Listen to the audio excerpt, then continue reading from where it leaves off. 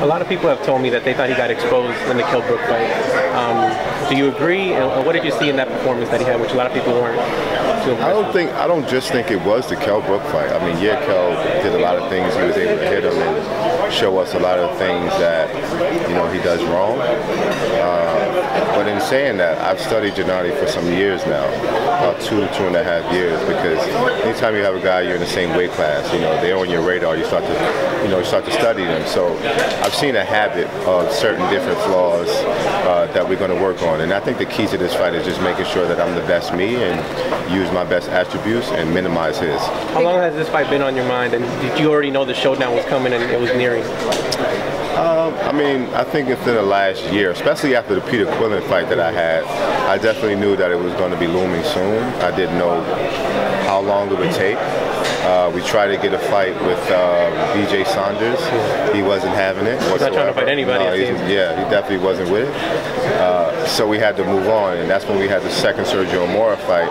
But we just wanted to step up each and every time, you know.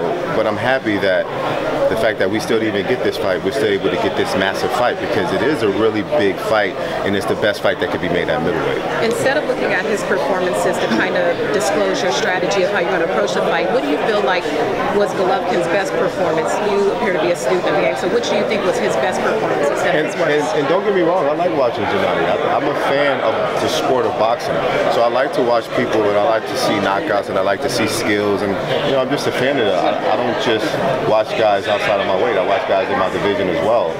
I don't know which was his best performance, but he has some really good performances out there. I mean, he's a devastating puncher, and you know, who doesn't like knockouts at the end of the day? So, but like I just said before, you know, I tune all of that stuff out, and I know what I bring to the table, and I just have to focus and, you know, do what I have to do in that square ring. What are your thoughts on Triple G actually being very complimentary about you? He says that you're probably more likely his best opponent to date, and he's just so complimentary of you. It's just respect. I think he's a very respectful guy. There's nothing bad to say about him as a man, and the fact that he shows that respect as far as giving me the credit just due, which the public really isn't, I think it speaks volumes.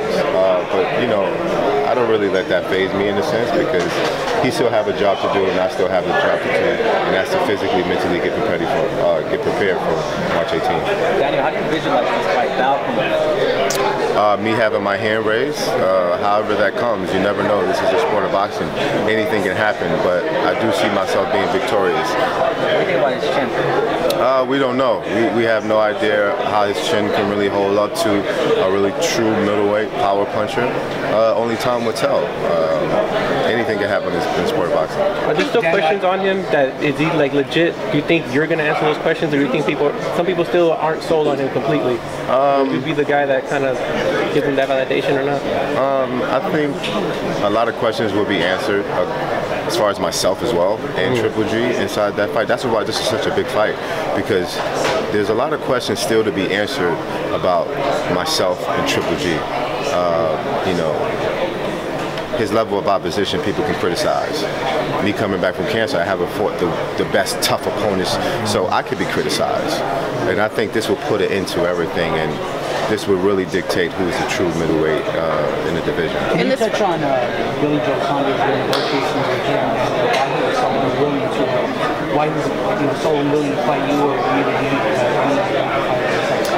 I have no idea. When we first was in negotiations, or what I thought were negotiations, you know, I allowed my team to do their job, and from what I heard, the response from the other side wasn't really as good, and the probability of the fight happening wasn't good either. So we just kind of moved on. It did take a while, because we really thought it was going to happen, especially after he beat Andy Lee. We was in prep to fight him, and we were ready, but for some reason it just didn't happen. So I don't know if it was maybe I wasn't the biggest fight out there, or maybe he was looking for bigger fights, or maybe easier. I can't really speak on behalf of what he was thinking or what his team was thinking, but at the end of the day, it didn't happen, so it had to move on. Do you think it's hurting the sport that he's going to be in there? Yeah, I think he's hurting himself, and it's hurting the sport as well. But I just think that, you know, in today's day, you know, a lot of people, they want to get compensated too, but they want to fight lesser opponents. They don't want to fight the best, you know. And I think that's why I'm being respected so much, because the fact that I couldn't get that fight, I stepped up to the biggest fight that there was.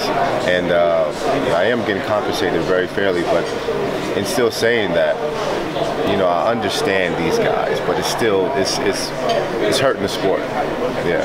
Danny, your thoughts? You know, as soon as Triple G gets an opponent, everybody tries to find whatever they can find to like downgrade that opponent and everything. You know, so you know where this is going. Everybody's gonna bring up the Kirov fight. What is different from the Danny Jacobs that fought Kirov to now? Okay, so how old are you now, if you don't mind me asking? 33. 33. When you were 23, were you the same person? No, I was not. Have you matured since? Yes, I have. Mentally, physically, and everything across the border? Yes. My point exactly. Fighters, they evolve. Fighters get better. Fighters' mental strength gets better. They physical. They can train. And like I've said, I've been a student of the game for the last 2 years that I've been outside of the sport of boxing. And ever since my loss, I have knocked out every opponent I have stepped in the ring with. So if that don't speak volumes, I don't know what will. But I'm definitely not the same fighter that I was when I was like a 22, 23-year-old kid. I'll be 30 February 3rd, so you know, you'll see a much different. And I'm in my prime now. I have that man strength now, and you know, most importantly, I don't fear any man. You know.